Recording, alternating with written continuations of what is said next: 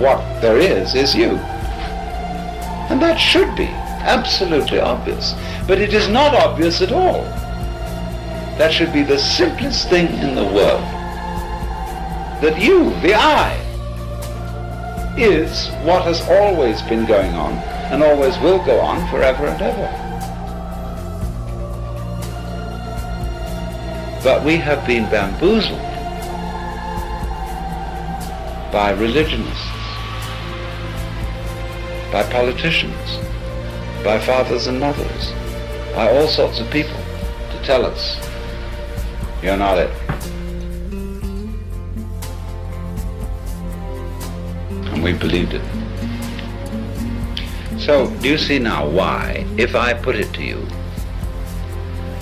in this very negative way, you can't do anything to change yourselves, to become better, to become happier, to become more serene, to become mystics or anything. If I say you can't do a damn thing,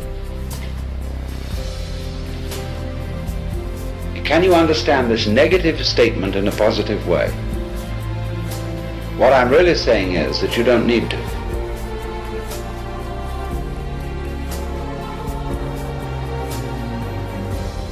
Because if you see yourselves in the correct way, you are all as much extraordinary phenomena of nature as, say, trees, clouds, the patterns in running water, the shape of fire, the arrangement of the stars, the form of a galaxy. You are all just like that.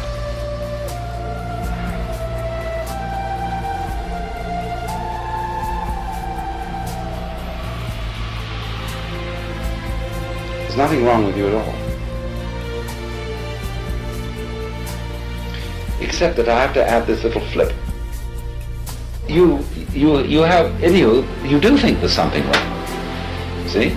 And there's no question, you do. We all object to ourselves in various ways.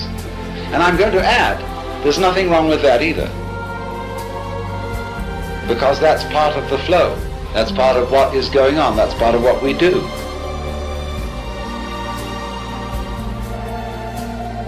So I don't, you see, what I'm actually going to do is I'm going to deliver you from a sense of guilt. Because I'm going to teach you that you needn't feel guilty because you feel guilty.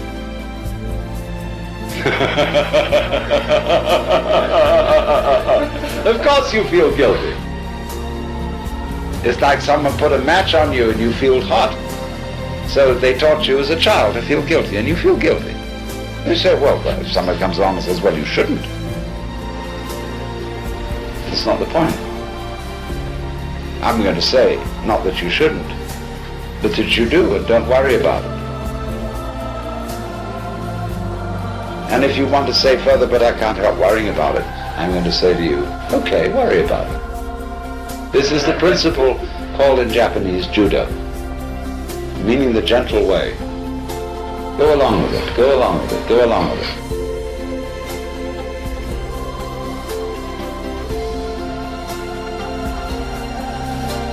So therefore, this is the beginning of meditation. You don't know what you're supposed to do. What can you do? Well, if you don't know what you're supposed to do, you watch. You simply watch what's going on. Like, say, somebody plays music. You listen, and you just follow those sounds. And eventually, you understand the point of the music. The point cannot be explained in words, because music is not words.